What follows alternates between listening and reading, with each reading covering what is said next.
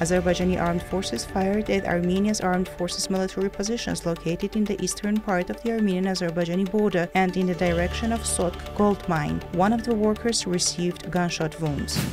Artsakh State Minister and the director of the complex signed a memorandum of cooperation between the government of Artsakh Republic and the Shiragati Lyceum International Scientific Educational Complex. High Commissioner Zareh Sinanyan is on a working trip to Syria where he met with representatives of the Armenian community in the city of Damascus. President of France Emmanuel Macron was sworn in for his second term as president.